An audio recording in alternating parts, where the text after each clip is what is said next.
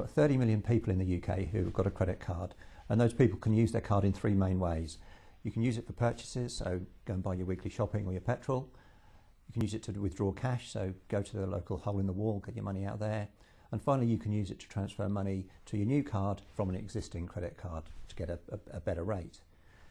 The thing that people don't realise is that the different sorts of purchase, so buying things, getting your cash or doing a balance transfer, all attract different interest rates. And the problem up to now has been that when you get your statement, if you make a payment which is only partial or the minimum amount, that payment will be allocated to the cheapest part of your borrowing, leaving you exposed to paying highest interest rates on the rest of the balance that's outstanding on your account. But the changes are coming are going to make this much better and much fairer for customers.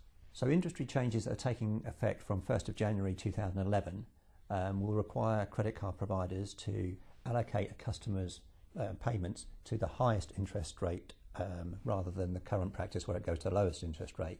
And this will really help a lot of people. I mean, there's 40% of people out there who don't pay their balance off in full. That's something like 12.2 million customers who are going to benefit from this by actually paying lower interest rates because of the change.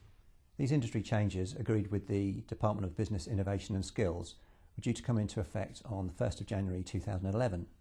However, MBNA have got their systems up and running and ready to make these changes from September, so they're 4 months ahead of the game and their customers are going to benefit from now.